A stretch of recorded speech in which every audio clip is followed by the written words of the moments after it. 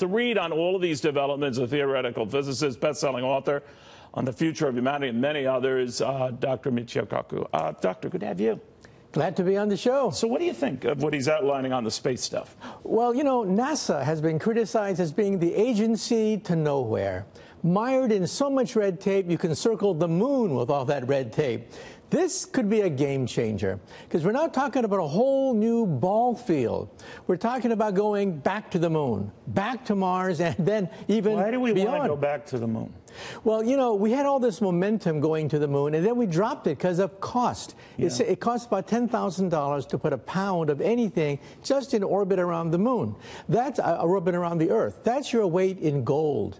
That's how much it costs to put you into outer space. But now, because of the work of Elon Musk and Jeff Bezos, Silicon Valley billionaires, they want to reduce the cost of space travel by a factor of 10. So it may cost only $1,000 a pound to put something into orbit. That could open up outer space to commercialization, not just space tourism. And then would the government be in a backdrop role here as feeding that, or do these guys still foot the bill? Well, the government would foot part of the bill, but also set the guide rules and the basic agenda, but private industry would fill the gap. Because we're now talking about self-made billionaires building their own moon rockets. Who would have thought Elon Musk has the Falcon Heavy? And Jeff Bezos of Amazon is building his new Armstrong rocket. Right. 2 moon rockets funded by private enterprise. Not a single penny of taxpayers' money went to building 2 moon rockets. But their efforts, even together, as you know far better than I, Doctor, are dwarfed by what the Chinese alone are committing to space initiative. Just, I think, the week before last, they launched a capsule to go to the dark side of the moon, so they're revisiting the moon. They've got a very ambitious undertaking. I was reading somewhere that it's going to dwarf all other countries and their space commitments combined. What do you make of that?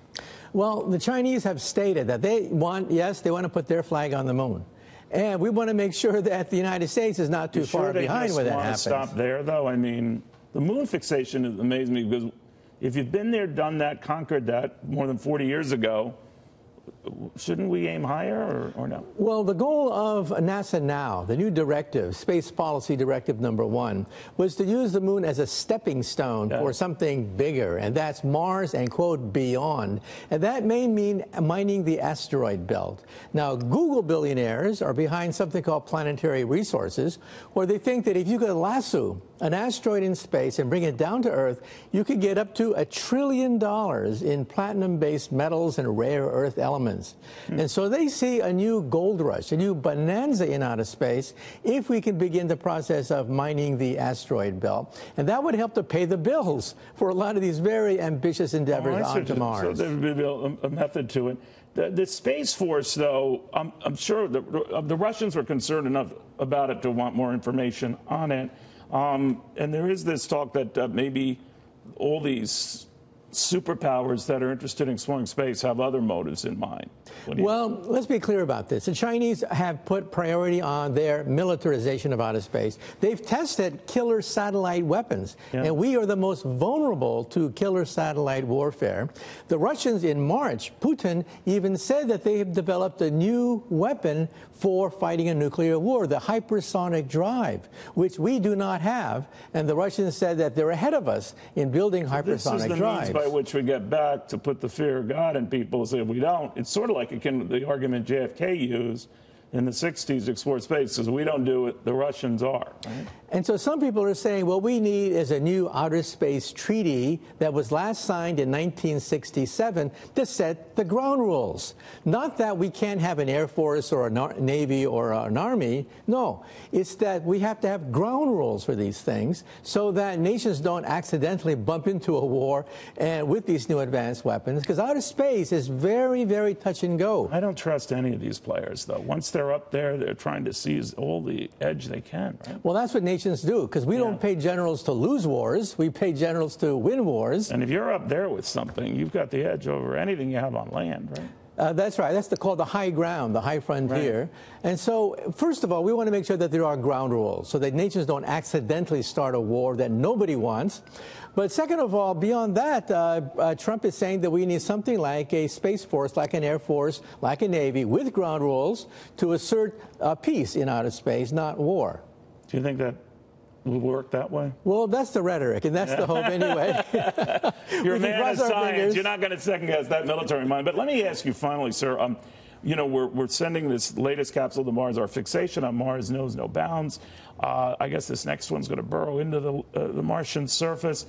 Mars is where we're placing our bets. I know the late, great Gene Cernan, the last man to walk on the moon, had said, space capsules and unmanned satellites, they're all great, but you need a man or a woman seeing these new places, these new vistas on their own. Is that the next step? And if so, is Mars the more likely place? Well, Mars is the most likely place because it is closest to the Earth in composition, and one day it could be a new home. But let me say that all the money that was spent on the Apollo program had a spin-off. One of the spin-offs, in part, was the microchip, the foundation of the world economy. The miniaturization of transistors to a microchip was in part spurred on by the Apollo space program. And people think that if we go to Mars, a new generation of computers will come out as a byproduct, maybe quantum computers or molecular computers that can energize the economy for the next century. And so people are saying that this is an investment not just for the sake of putting a flag on the Mars, but also for the sake of advancing science, because we're going to learn more about computer technology. We're going to need robots on Mars. We're going to need all sorts of new technologies to begin the process of making a permanent settlement on Mars. And that's going to stimulate the economy as a consequence. All right. It's a long trip for those who are going to make it, but someone's going to make it, right? Right. Yeah, I think so. In our lifetime, definitely. Professor, thank you very, very much.